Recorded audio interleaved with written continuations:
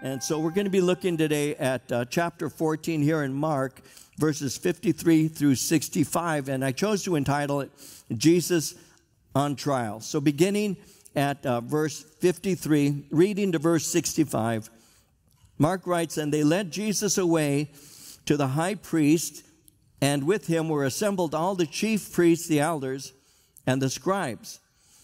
But Peter followed him at a distance, right into the courtyard of the high priest. And he sat with the servants and warmed himself at the fire. Now, the chief priests and all the council sought testimony against Jesus to put him to death, but found none. For many bore false witness against him, but their testimonies did not agree. Then some rose up and bore false witness against him, saying, 'We heard him say, I will destroy this temple made with hands, and within 3 days I will build another made without hands.' But not even then did their testimony agree. And the high priest stood up in the midst and asked Jesus, saying, 'Do you answer nothing? What is it these men testify against you?' But he kept silent and answered nothing. Again, the high priest asked him, saying to him, 'Are you the Christ, the Son of the Blessed?' And Jesus said, 'I am. And you will see the Son of Man sitting at the right hand of the power and coming with the clouds of heaven.' Then the high priest tore his clothes and said, 'What further need do we have of witnesses? You have heard the blasphemy. What do you think?' They all condemned him to be deserving of death. Then some began to spit on him and to blindfold him and to beat him and to say to him, 'Prophesy.' And the officers struck him with the palms of their hands." We're looking at Jesus on trial as recorded by Mark. Now let me give you a background, remind you of what's been taking place, and then bring you up to this portion. Jesus and the remaining 11 apostles had celebrated Passover together. Jesus spent his final night teaching them, and then he went to a place called the Garden of Gethsemane. Now, upon entering into that garden, we have seen how he had left 8 of his men at its entrance. He told them to remain where they were while he went off to pray.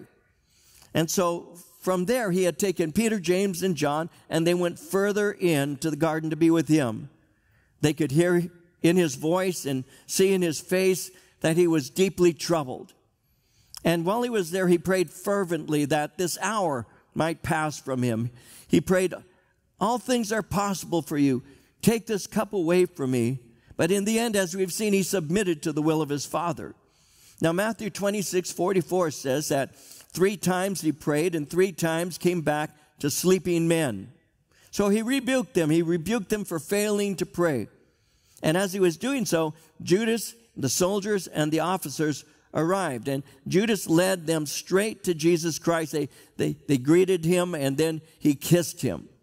Now, when Peter saw what was happening, the Bible tells us that he drew his sword and he resisted. He attacked a man by the name of Malchus, who was the high priest's servant. And the scripture says he cut off his ear. Now, when Peter attacked Malchus, Jesus instantly responded to what he did. John 18:11 says that Jesus said to Peter, "Put your sword into the sheath. Shall I not drink the cup which my Father has given me?" Now, it's interesting to see that Peter once again resisted Jesus' mission. Remember, all the way back in the time in Caesarea Philippi, how Jesus had said that he was going to lay down his life. Well, in Matthew 16:22, after Jesus had said that, Peter took him aside, began to rebuke him, saying, "Far be it from you, Lord, this shall not happen to you." So Peter's mind was made up that Jesus was not to die. So he didn't want him to die, and he rejected the thought that he would, and therefore he began to defend him by using the sword. Now, when he did this, Jesus stopped him. Matthew 26:52 says that Jesus said to him, "Put your sword in its place, for all who take the sword will perish by the sword." I didn't say this last time. I'll make mention of it at this point. Jesus was basically saying acts of violence to achieve personal ends is never to be rewarded. Violent protests over that which may be wrong is not God's way. Vigilante justice is not a proper way of remedying that which is wrong.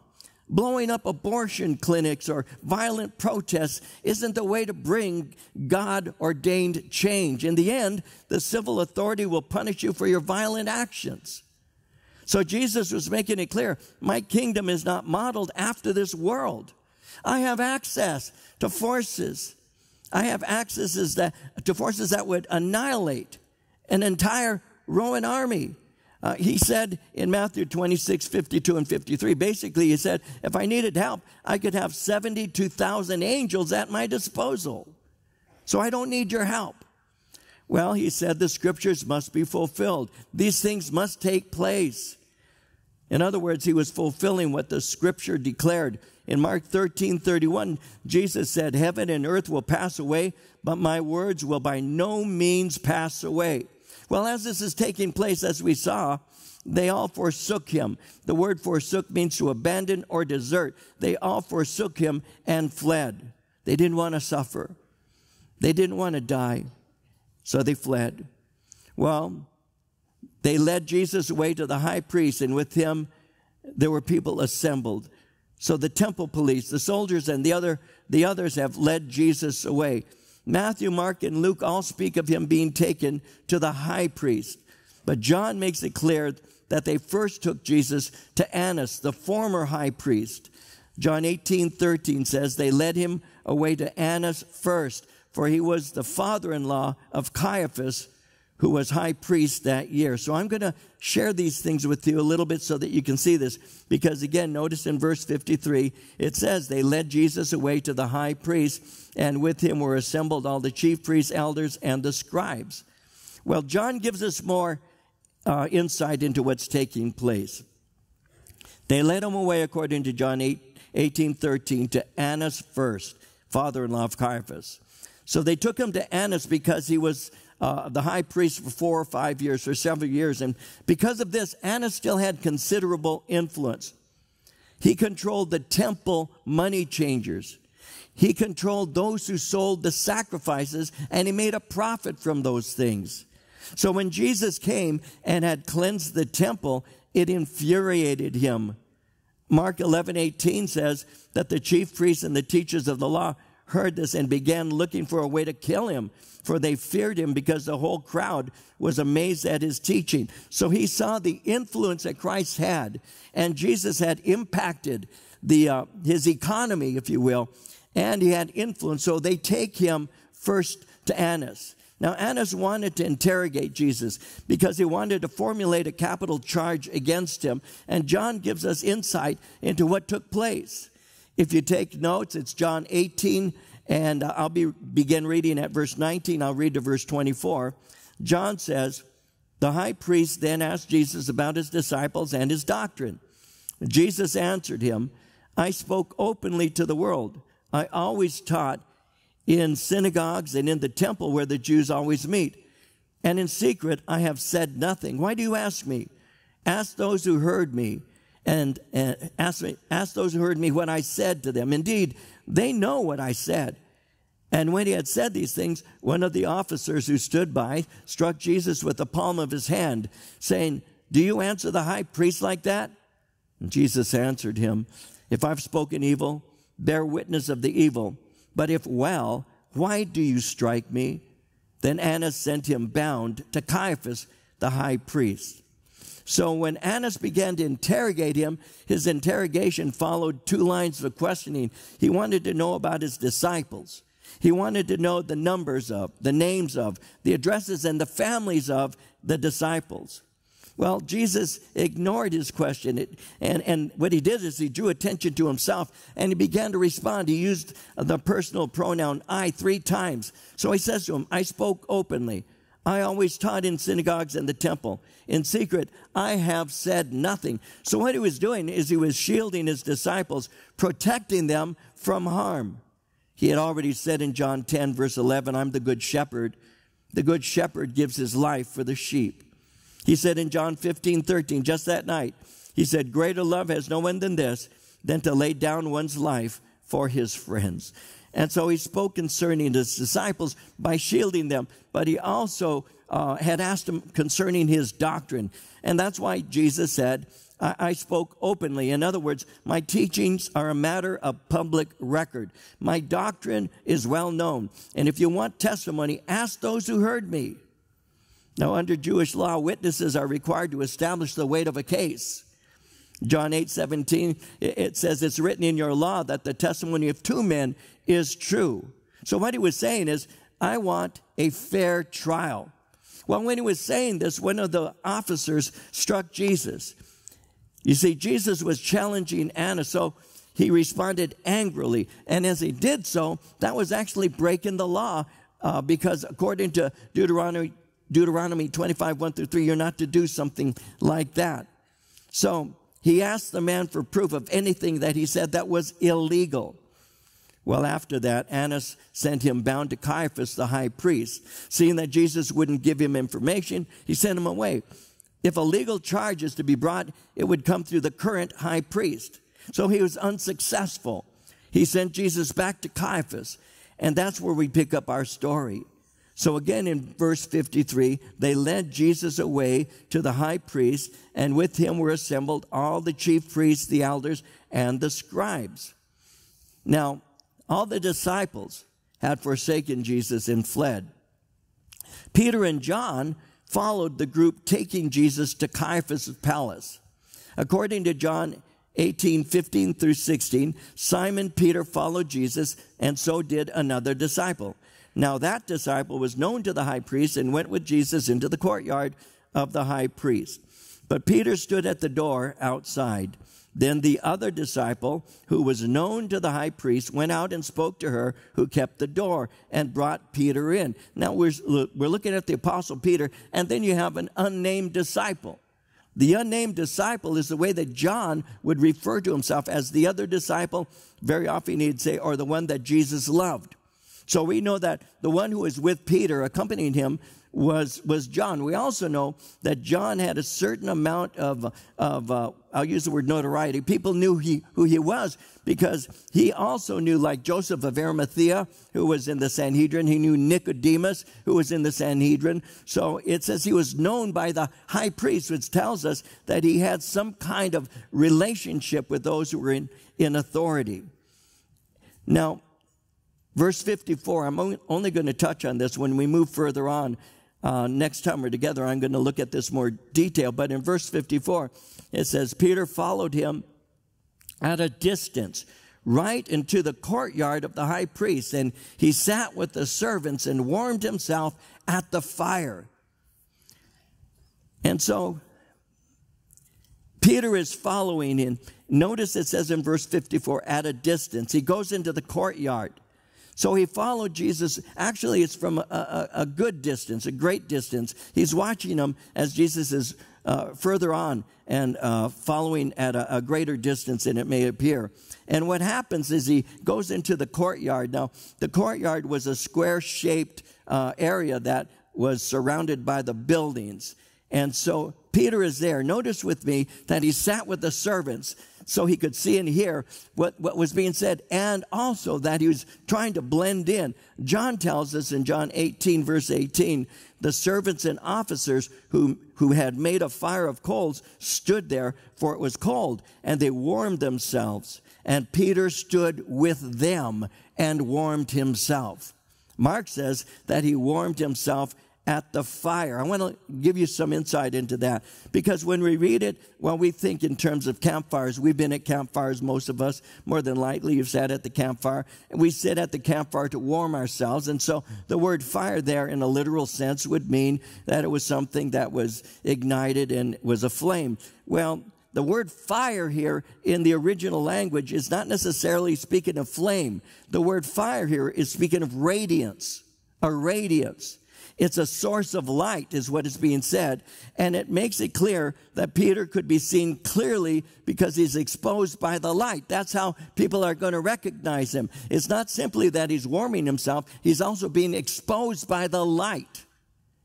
So not only is Peter's outer appearance being exposed, we'll see, so is his heart. Not only is the fire exposing him in the way that fires will glow, but this is a word that helps us understand that there is something deeper going on. The light is radiating on him. He is being seen. Not only is his body being seen, but we're going to see his heart is being exposed by the light also. In Ephesians 5:13, Paul said, everything that is exposed to the light becomes visible. And so that's going to take place. We'll see that next summer together. Now, Peter is revealing an incredible amount of courage. Nobody else other than John is with the Apostle Peter. And to go into the enemy's camp in the way he's doing it is extremely courageous. And so, once again, I wouldn't in any way say something that isn't flattering about this man. This man loved Christ enough to follow, even if it's at a distance, to come into a place where the enemy is, to be there by the fire, hoping not to be identified, but wanting to be there. He had courage, but his courage wasn't enough. It says in verse 55, the chief priests and all the council, notice, sought testimony against Jesus to put him to death, but found none. You see, the council cannot formulate a charge. It only rules on the charges that have been made. So they're seeking charges because what they're doing is actually acting as prosecutors, and that was illegal. Now, many came forth. They were willing to lie in order for him to be put to death. Matthew 26:59 says, the chief priests, the elders, and all the council sought false testimony against Jesus to put him to death. And so verse 56 says, many bore false witness against him, but their testimonies did not agree. You see, for Jesus to receive capital punishment, at least 2 witnesses were necessary, because that's what the law in the Old Testament said. In Deuteronomy 17, verse 6, it says, on the testimony of 2 or 3 witnesses, a man shall be put to death, but no one shall be put to death on the testimony of only 1 witness. Well, in verse 57, some rose up and bore false witness against him, saying, we heard him say, I will destroy this temple made with hands, and within 3 days I will build another made without hands. But not even then did their testimony agree. And so Matthew 26, verse 60 tells us that there were 2 false witnesses who had made these charges. That would have made it legal to put him to death. But in order to make the charge, they misquoted something Christ had said. In John 2, 19 through 21, I've referred to this before. Jesus was speaking and he was answering something that was said. And he said, destroy this temple and I will raise it again in 3 days. Well, the Jews replied, it's taken 46 years to build this temple, and you're going to raise it in 3 days? But the temple he had spoken of was his body. So Jesus was predicting his physical resurrection. Their words did not agree, and they were misinterpreting what he had to say. Well, as this goes on, seeing nothing is happening that is pleasing to the high priest, in verse 60, the high priest stood up in the midst and asked Jesus, saying, do you answer nothing? What is it these men testify against you? But he kept silent and answered nothing. Again, the high priest asked him, saying to him, are you the Christ, the Son of the Blessed? So the high priest, verse 60, stood up. Caiaphas is frustrated. The testimonies are inconsistent. It's almost dawn. People will soon be in the streets. He wants to end this farce of a trial quickly. But notice how it says in verse 61, but he kept silent and answered nothing. So as Caiaphas questions him, Jesus is looking at him, unnerving him. Jesus is innocent. To answer false charges is unnecessary.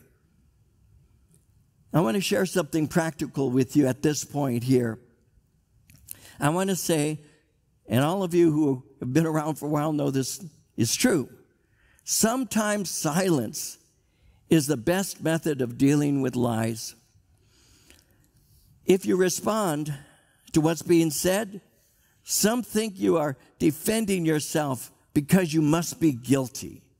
So sometimes it's just better to not say anything, to trust the Lord, to allow God to take care of the business that's taking place at that time. I was sharing with the first service something that had occurred here when we had moved into this fellowship. We've been on this property for 30 years.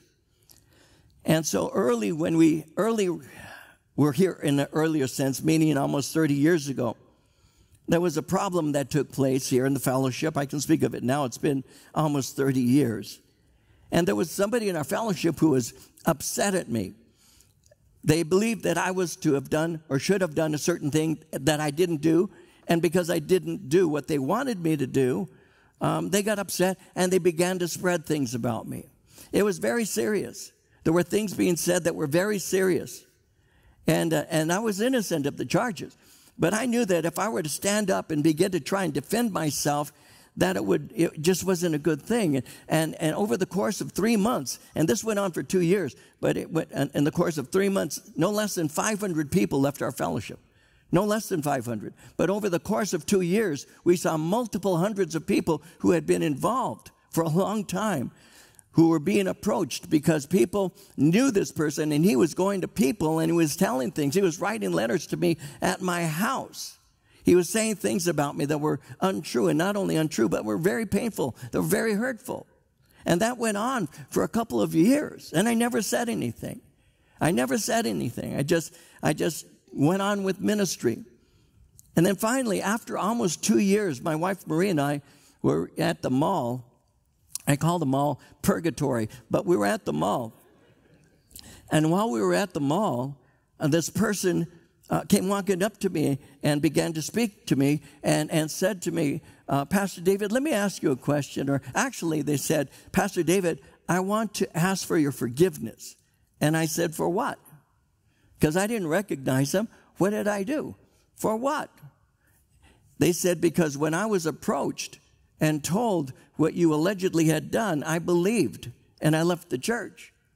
I believed them. And I said, you believed what was said? They said, yes, and I want to ask for your forgiveness. I said, instantly, you're forgiven, of course. But let me ask you a question. And she said, what? I said, may I ask you why you believed that? Why did you believe that? I said, do you think that I could stand up and speak the way that I do Sunday after Sunday, encouraging people to serve the Lord? Do you believe that I'm a hypocrite? That I could do that? Why? Why did you believe that? And her answer is simple. She says, I knew him and I didn't know you. And that's the way it is, isn't it? There are people who will believe things of you that you never did. And because they will not walk up to you and ask you, did you do this? They will take what they believe, share it with others, and before you know it, infects entire groups of people. In this church, we saw well over 1,000+ people leave because of the false testimonies. Leadership in my church were asked to leave. Dave Bustamante, who's been with us for years, was told things to try and get him to leave. That happened, and that happens. How do you handle that? When somebody says something of you, do you stand up to defend yourself? Let me tell you something. The moment you do that, people think you must be guilty. I had somebody who said to me, you can't possibly love your wife as much as you say you do. You must be doing something and you're guilty. That's what that is. People want to believe things just because they want to believe. So what are you supposed to do? Are you supposed to always argue and fight and say, how can you say? No, you leave it in the hands of the Lord. In Psalm 18, 1 and 2, I love you, Lord. You are my strength. The Lord is my rock, my protection, my Savior. My God is my rock. I can run to him for safety. He is my shield, my saving strength, my defender. And see, yeah, I don't expect the emotion to come up. I'll be honest with you, it's almost 30 years. But talking about it reminds me of the pain that my wife and I went through for 2 years, where this person was doing what they could to destroy, and they did it. And I never stood up, and I still to this day won't mention who it was, but some who are here, they know who it was because he did that. And you want to know something? Jesus is standing before this man, false accusations, and yet he opened not his mouth. He's there looking into the eyes of Caiaphas. Now, Jesus, in looking into Caiaphas' eyes, it would be one of those moments that Caiaphas feels stripped. He feels like he's naked in front of this one. Righteousness is looking into the eyes of the unrighteous. It would have made him feel uneasy because Jesus was looking into his heart. In Job 34:21, his eyes are on the ways of man. He sees all his steps. Psalm 90, verse 8, you have set our iniquities before you, our secret sins in the light of your countenance. So Jesus remains silent. In doing so, he's fulfilling Isaiah's prophecy, Isaiah writing over 7 centuries before Christ. In Isaiah 53, verse 7, speaking of Messiah, said, he was oppressed, he was afflicted, yet he opened not his mouth. He was led as a lamb to the slaughter, and as a sheep before its shearers is silent, so he opened not his mouth. Well, in verse 61, he kept silent, answered nothing. Again, the high priest asked him, saying to him, are you the Christ, the Son of the Blessed? When he says, are you the Son of the Blessed or the Blessed One, that's another way of referring to God. Are you God's Son? Once again, Matthew gives greater insight. Matthew 26:63, Jesus kept silent. The high priest answered and said to him, I put you under oath by the living God. Tell us if you are the Christ, the Son of God. So when he said, I put you under oath, swearing an oath in God's name is binding. That question was illegal. Jesus was not obligated to respond. That's called self-incrimination. But Jesus responds anyway. In verse 62, he said, I am. And you will see the Son of Man sitting at the right hand of the power and coming with the clouds of heaven. I am. I am the Son of God, but I am also the judge and the king of earth. He's saying to him, you sit here and judge me now, but I will judge you later. In John 5:27, it speaks that God gave Jesus authority to execute judgment because he is the Son of Man. In Matthew 25:31 and 32, when the Son of Man comes in his glory and all the holy angels with him, then he will sit on the throne of his glory. All the nations will be gathered before him. He will separate them one from another as a shepherd divides his sheep from the goats. Are you the Son of Man? He is the Son of Man. The Son of Man is a title for Messiah. When it speaks of being at the right hand of the power, that's another way of saying being at the right hand of God. In the Old Testament book of Daniel, in chapter 7, 13, and 14, in my vision at night I looked, and there before me was one like the Son of Man, coming with the clouds of heaven. He approached the Ancient of Days and was led into his presence. He was given authority, glory, and sovereign power. All peoples, nations, and men of every language worshipped him. His dominion is an everlasting dominion that will not pass away. His kingdom is one that will never be destroyed. So when the Lord says, I am, and speaks in that way, verse 63, the high priest tore his clothes and said, what further need do we have of witnesses? You have heard the blasphemy. What do you think? They all condemned him to be deserving of death. You have heard the blasphemy. Blasphemy is a word that is lost in American vocabulary by and large today. There is no such thing in the mind of many Americans as the sin of blasphemy. You can use the name of God in vain in a movie or on television. If you watch TV at all, and I know we do, you may be watching something and God's name will be in vain. You can use God's name in vain. People don't have a problem saying that at all. They say it very easily. But you better not say somebody in a misgendered way. You better not call somebody a name who's a homosexual. You better not say that. Better not speak about a woman in that any way that demeans her. But you can use God's name. We don't even know what blasphemy is anymore. Blasphemy is what is called defiant irreverence of God. And blasphemy in the Old Testament as well as the New, in the time of Christ, was a capital offense. You actually could be put to death for blasphemy. In Leviticus, in the Old Testament, chapter 24, verse 16, whoever blasphemes the name of the Lord shall surely be put to death. All the congregation shall certainly stone him, the stranger, as well as him who is born in the land. When he blasphemes the name of the Lord, he shall be put to death. It was a capital offense. So he regards Christ as blasphemous because he was declaring himself to be the Son of God. Now, he had already done this more than once. In John chapter 5, verse 18, it speaks of how the Jews had sought to kill him because he not only broke the Sabbath in their eyes, but also said that God was his Father, making himself equal with God. That was a capital offense. If Jesus Christ was not equal with God, then he's blaspheming. And so they're looking for a way to put him to death. So they now say, because of what he had just said, are you the Christ, the Son of the Blessed? He said, I am. And in doing so, they said, this is the sin of blasphemy. You have made yourself equal to God. But he was speaking truthfully. He was the Son of God. But they refused to believe him. And so he asked for a verdict. And the answer, unanimous. He deserves to die. Well, in verse 65, some began to spit on him, to blindfold him, to beat him, to say to him, prophesy. The officers struck him with the palms of their hands.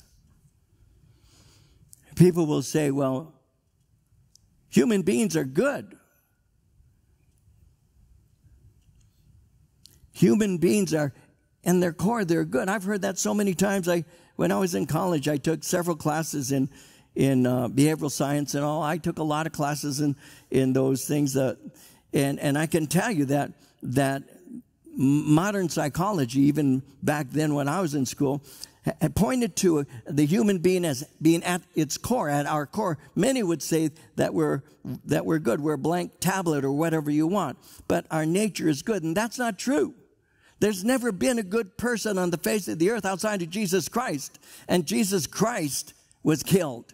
The only good person that we know of was Jesus. He didn't sin, and yet they put him to death. There's none righteous, the scripture says, no, not one. We are all born with a sin nature. And so this gives us an opportunity to see how people will treat goodness. And what they did with goodness is they put him to death. They began to spit on him. They began to beat him. They blindfolded him. Prophesy, they said. They struck him with the palms of their hands. Now, spitting on someone's face, then as it is today, is the worst insult. To spit in somebody's face is a sign of utter contempt. It is intended to be the greatest insult. They spit in his face. In Job, in chapter 30, verse 10, we read, they abhor me. They keep far from me. They do not hesitate to spit in my face. So they're spitting in the face of Jesus.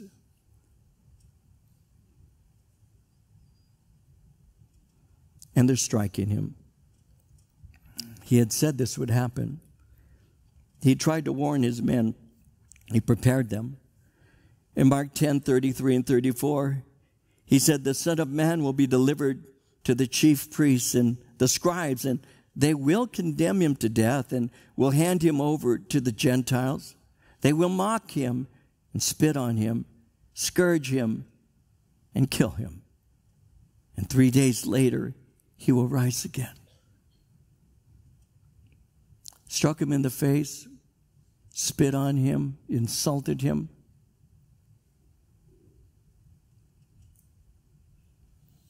When I read these things, it always moves me. It always does.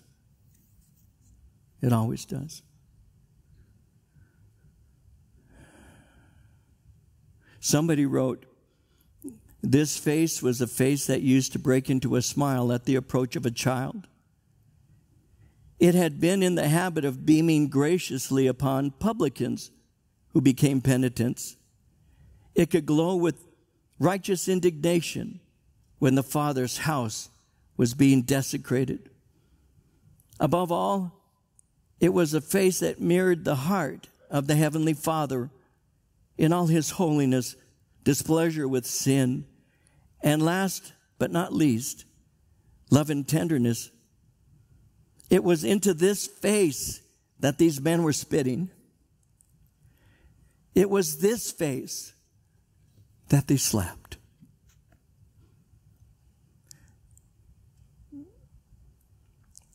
When the Lord blessed my wife and me with babies, and some of you who are parents might remember something similar. But when that baby was handed to us, and you look into the face of this ugly thing, it's called your baby. But when you look into the face of this baby, and you watch that baby as she or he begins to grow, and you always remember the first time you looked at him. I always remember the first time. When my daughter Corinne had our Josiah, I didn't know she did this, but when she handed me my grandson, I brought him to my face and I kissed him on his little forehead. And she happened to catch that picture. I have a picture of the first kiss his papa ever gave him. And I look at that baby and I've watched him. I've watched my children. I've watched them as they have grown. And I've seen the beauty of their little faces, the smiles, and sometimes I've thought of the tears, and it always hurts me even to this day to hear a child cry, because I don't like to hear that. Because when my kids were born, when my Corinne was born, my firstborn, I said, I just don't want to ever hear her cry. And yet I did. And sometimes it was because of me. And so it hurt. It hurt me. That beautiful little face, huh?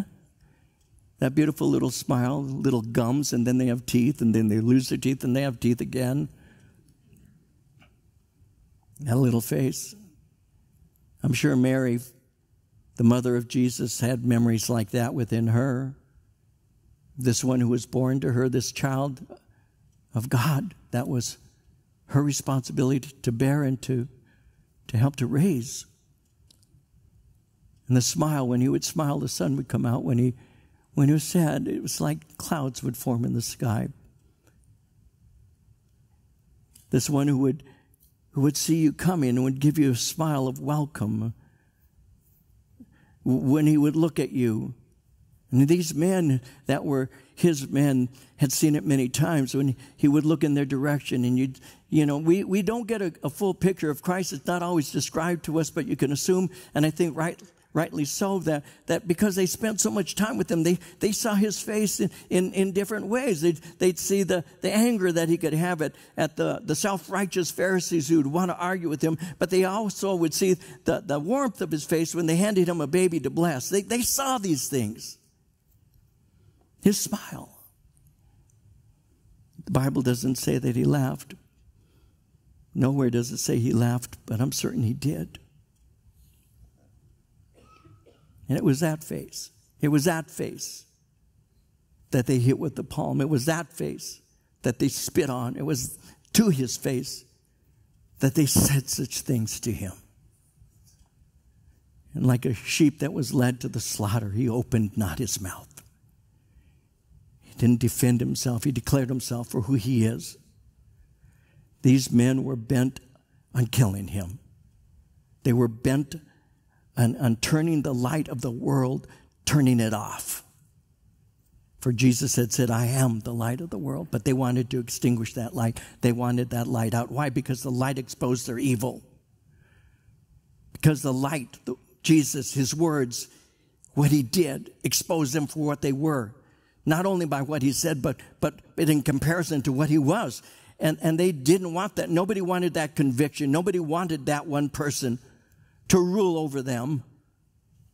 What do we do with that one who calls himself the Christ? What do we crucify him, kill him, put him to death? Let's extinguish the light. Let's kill him. And they're bent on it. They're bent on it. And Jesus, like a sheep, is silent before its shearers, opened not his mouth. He didn't defend himself. He just answered truthfully. Are you the Christ, the Son of the Blessed? I am. Answered honestly. And so what further need do we have of witnesses? You heard the blasphemy. What do you think?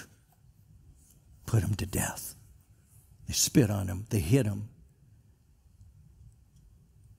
If he wanted, he could have called 72,000 angels, but he didn't. Why? Because it was for that purpose he had come. Christianity is not just rules and regulations, doing the right kind of ritual, saying the right kind of thing, or trying to do the right kind of act.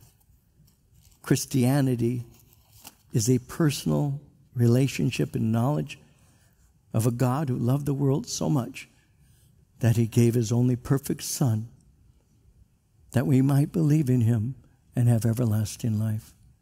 I'm not a religious man. I'm a man in relationship with my God through Jesus Christ. It's through faith that I've been saved, not by works of righteousness.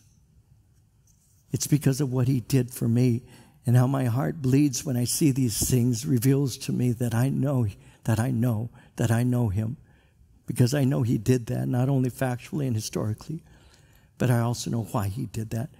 He did that so that we, those who believe in him, might be with him in eternity. Never have any more pain, never have any more sorrow, never have any more tears, never have any more loss, never have any more fear, never have any more need. It's all swallowed up in our relationship with Jesus Christ. So how can I help but love this one who did that for me? It isn't a religion. It's knowing God, a God who loved the world so much that he gave his Son. He did that for us.